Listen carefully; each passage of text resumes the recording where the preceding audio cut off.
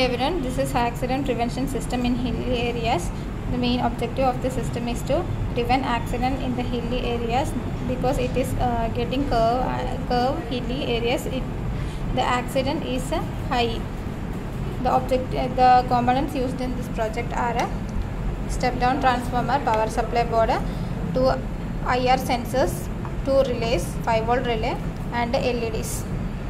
This is a step-down transformer. It converts 230 volt AC to 12 volt AC, and it is given to a power supply board. The power supply board will convert 12 volt AC to DC. Here we are taking only 7805 regulator, so we will get the output here as a 5 voltage only.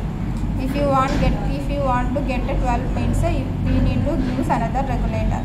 And this IR sensor, it will detect the object present or not. It will detect the vehicle. If this side LED IR sensor is detected, this side red LED will glow. And this is 5 voltage relay. It helps to switch the action. It have 3 pins input, ECC, ground, and a trigger pin is taken from this IR sensor. And output, it have a NO and NO, NC and common we are giving to 5 voltage, and NO if it is not means no means it is connected to green, otherwise NC means normally opened and normally closed. How it helps to switching action only. Now let's check the working.